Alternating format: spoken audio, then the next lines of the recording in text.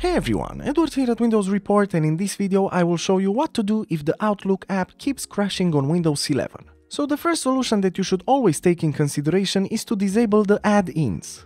To do this, just press the Windows plus R key combo to open the run window and then simply type the following command. Now you can just click on OK. Now in the Outlook app, just click on the File tab and afterwards click on Options located in the lower left corner. In the Outlook Options window, just click on Add-ins on the left pane and afterwards next to Manage COM Add-ins, just click on the Go button. Now you can just untick the boxes for the things that you don't need and simply press on OK. Now you can check if the problem still persists. Another useful solution is to use the advanced options for the Office app. To do this, press the Windows button, then simply select the settings icon and afterwards on the left pane click on Apps and then on the right side click on Apps and Features.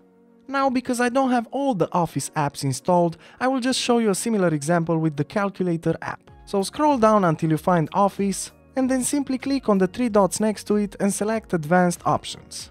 In here, just scroll down until you find the Reset section and you can start by pressing the Repair button. In this case, the app's data won't be affected at all. But if this step doesn't work, you can proceed with clicking on the Reset button. Now the app's data will be deleted, so the software will be reset to the factory settings. You can check if the problem still persists, and in case it still does, you can then proceed with uninstalling the app and then reinstalling it. So in the same panel you can click on Uninstall and then you can try reinstalling the app to see if the problem still occurs. And lastly, another great solution is to run the Windows troubleshooter.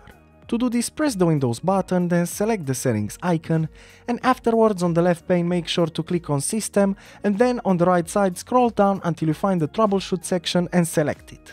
Now just click on Other Troubleshooters and afterwards just scroll down until you find the Windows Store apps and click the Run button next to it. Windows will try to find any fixes for your problem. And that's it. Plenty of solutions to consider.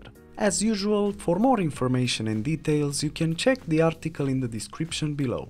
And if you enjoyed this video, just make sure to like and subscribe to our channel. Thank you.